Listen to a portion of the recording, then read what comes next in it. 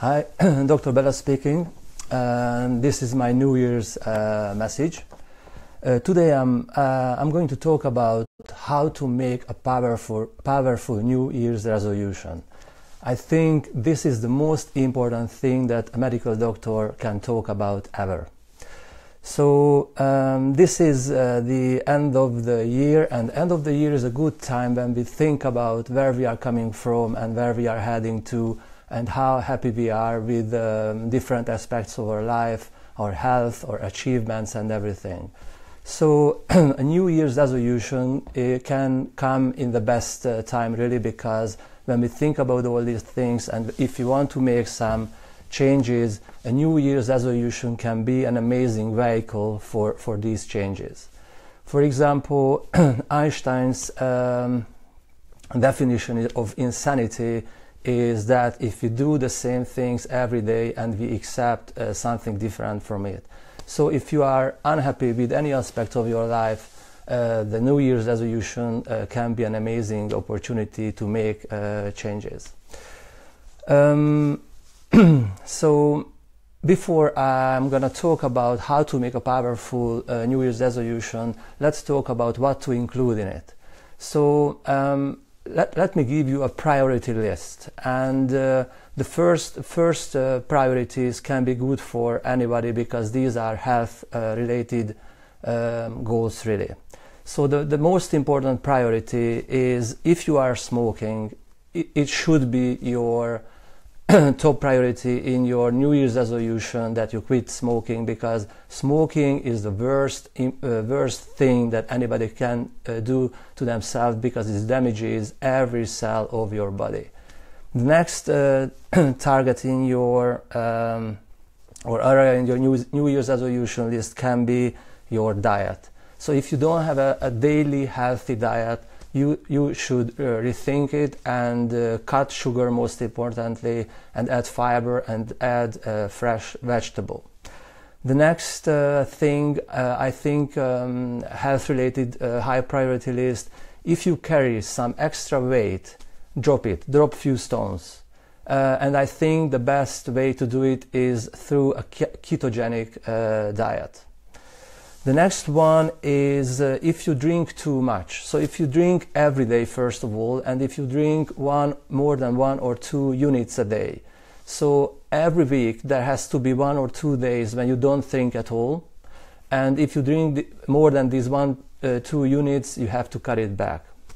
The next one is exercise. You have to exercise 1 or 3 times a week. And what I mean on exercise is when you sweat and your heart and lungs pop out from your chest. That's exercise. So walking a little bit and walking the dog is not exercise. And I would like to add to the health-related high priority list me time.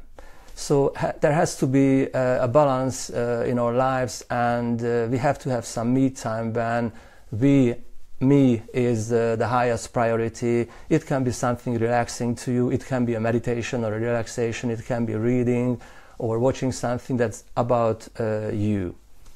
And if you are good with all these high priority things, then I think the next thing on your New Year's resolution list can be, for example, a new skill. Start cooking, for example, or how to make good quality photographs, or whatever is important for you, a new hobby or whatever.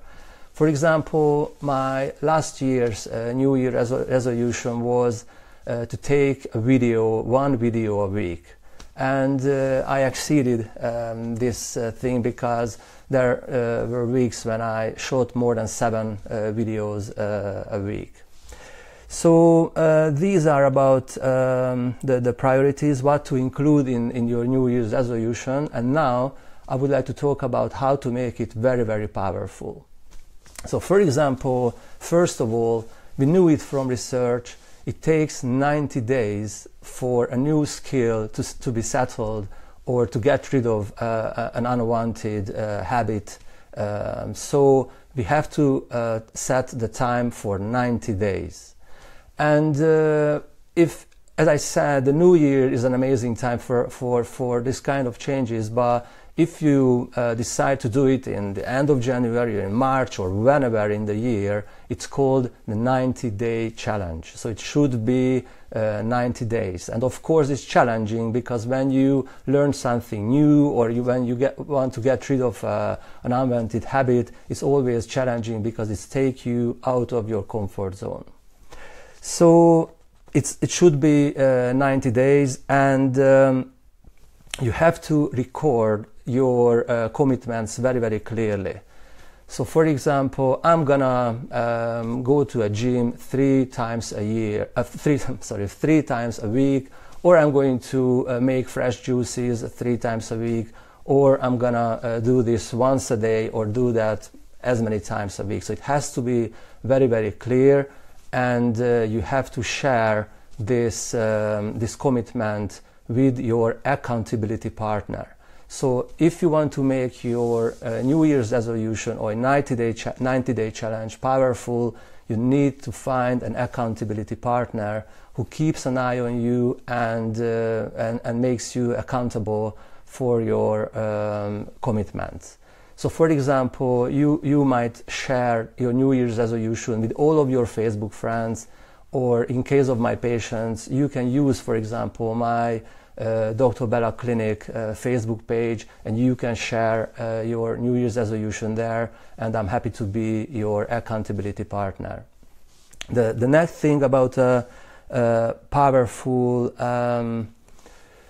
New Year's resolution, that you need to share evidence. It can be daily or it can be weekly, but you have to share with your accountability partners the evidences that you are on track. So it might be a picture taken in the gym, or it can be a picture taken on your new diet, or it can be an image taken on the scale showing that you are less than your startup weight, or whatever it is. That an evidence, a proof that you are on track. And I would like to suggest that don't pick more than 1 or 2 goals for your challenges, otherwise it might be too much and you will fail. So pick 1 or 2 most important ones, and don't pick more than that. The next thing is a painful pledge. So it has to be painful if you fail your challenge.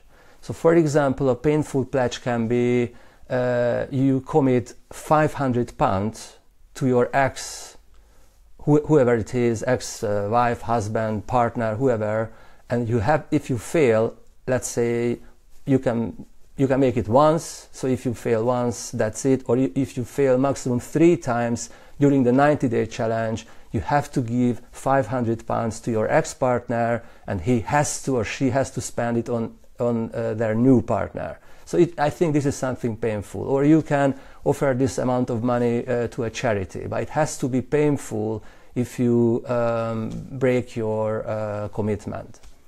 And another aspect of a powerful New Year's resolution is swimming with sharks or flying with eagles. So if you think really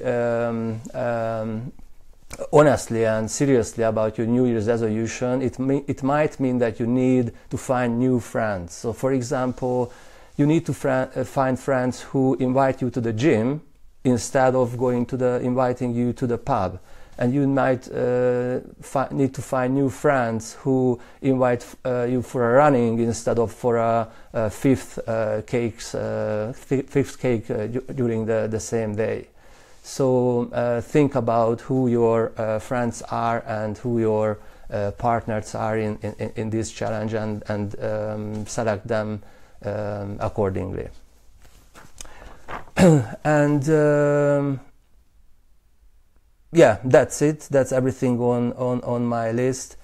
For example, my New Year's resolution this year for 2018 is gonna sound a little bit mysterious, and I'm going to leave it this way, and maybe I'm gonna talk about a little bit more about this at the end of 2018. But my New Year's resolution for this year is changing the life of 100 people in 2018.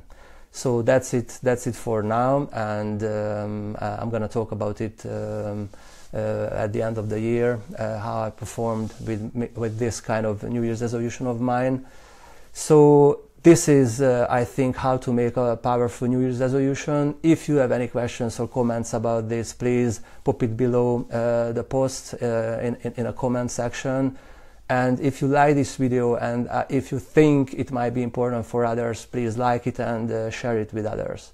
So that's it. Thank you for watching, and I wish you a very, very happy and successful new year for 2018, and most importantly, good health. Thank you. Bye for now.